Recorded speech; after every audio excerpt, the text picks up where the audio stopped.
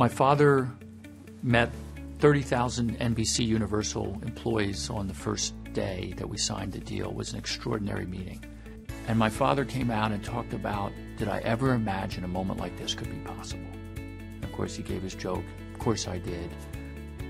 But then looked dead into the audience and into the camera with 30,000 people and said, I want to welcome you to Comcast. I want you to, 2 years from now, say this was the best day of your life, that working for this company, you feel personally rewarded, you love what you do, and we've made your life better.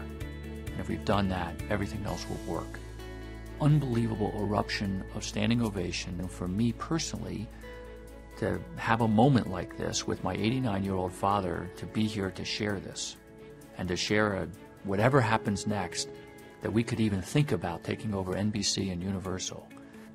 There was not too many dry eyes in the house, and it was the best start to the most important moment of this whole deal. And once again, there was Ralph. And he sort of said, I've always wanted a family business, and now we have 130,000 members of the family. We're getting a little large. So I've always tried to ponder, how do you manage a company getting larger with family values and yet professionally run? Legacy, maybe, well, you built Comcast, you founded the company, but I think it's so much more about the person than it is about your work. I think Ralph was one of the great humanists. Ralph was the same man that he was when I was a little boy growing up, in terms of caring about others, taking the time, never in a rush, never seems bothered, always had time for you, made you feel special. I don't know anybody who can consistently be that way.